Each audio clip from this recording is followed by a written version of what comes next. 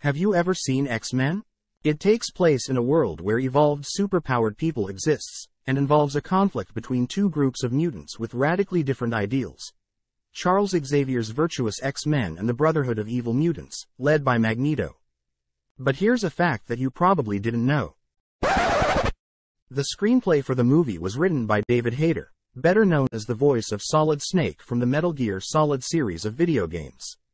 In this scene, David Hayter makes a cameo as this police officer. So tell me, Do you know what happens to a toad when it's struck by lightning?